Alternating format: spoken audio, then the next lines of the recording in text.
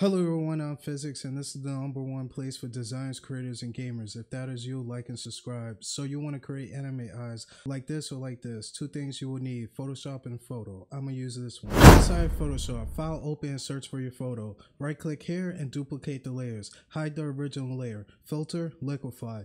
Click the little paper clip things for equal symmetry for eye size, height, and width. You can mess with the tilt if you need to. I'm going to crank mine up to 100. But physics, 100 is rookie numbers. Fear not, click OK. Go to filter again and click on the first liquify option again and again until you're satisfied. Also, if you want to measure things more accurately, just go to the second liquify option under lens correction. If you enjoyed this video, give it a like. If you learned something, subscribe for more fast action tutorials. In the next video, we're gonna make a lightsaber. It's been fun. I'll see you next time.